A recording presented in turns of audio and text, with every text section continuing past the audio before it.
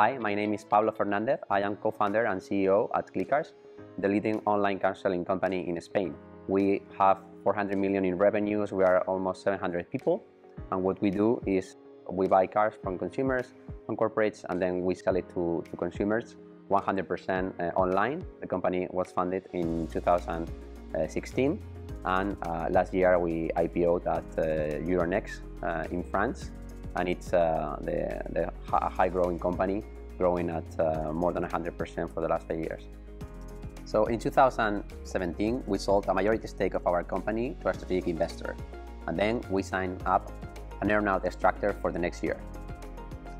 When we were approaching 2020, there were a hit on the public markets with a lot of companies IPOing. So we discussed with our strategic investors the opportunity to IPO the company and change the earn-out structure for going public.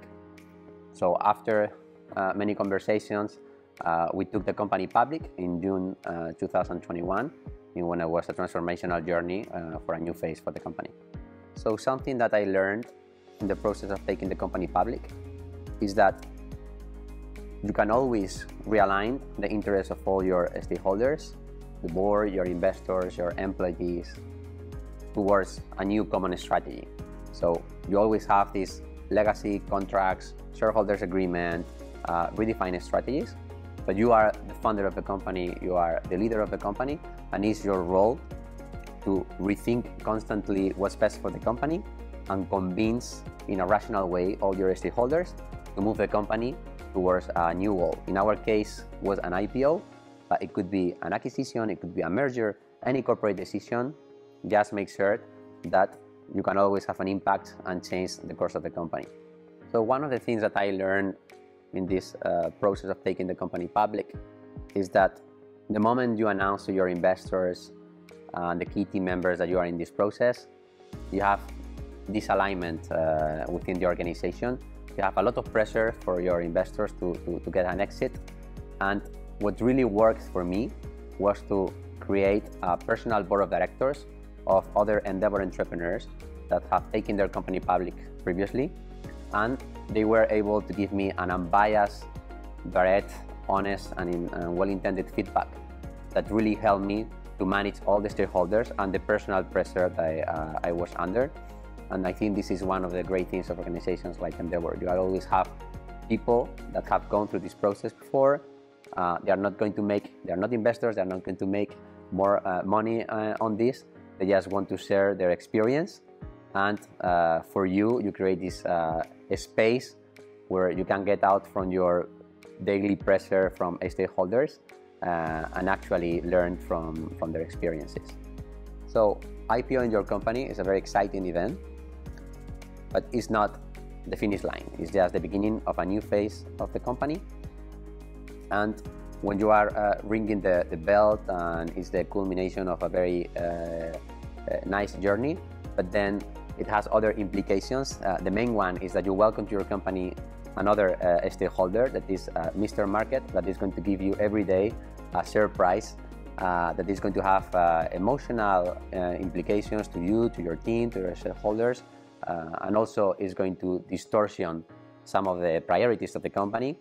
And one of the big difficulties is to manage that complexity that is not only about customer expectations, team expectations, but it's also about market expectations.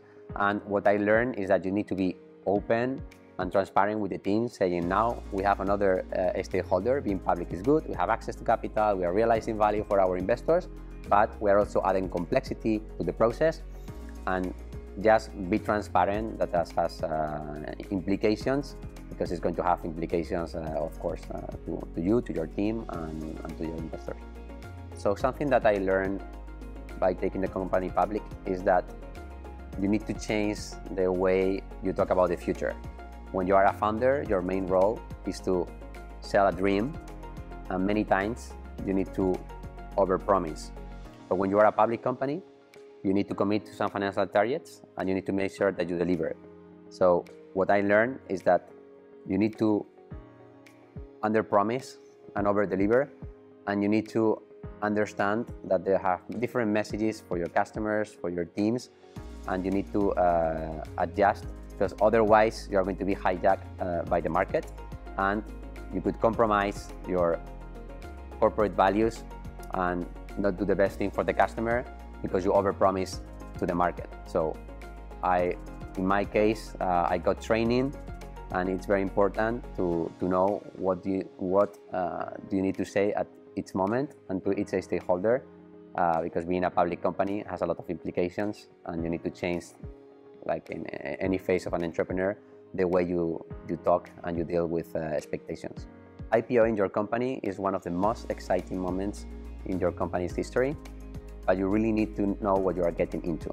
An IPO is not a destination, it's just the beginning of a new phase of the company. And you really need to understand the implications of being public before getting into this, because it will change your company forever. So talk to other entrepreneurs that have done it before, and try to understand if it is the right thing for the company before taking the decision.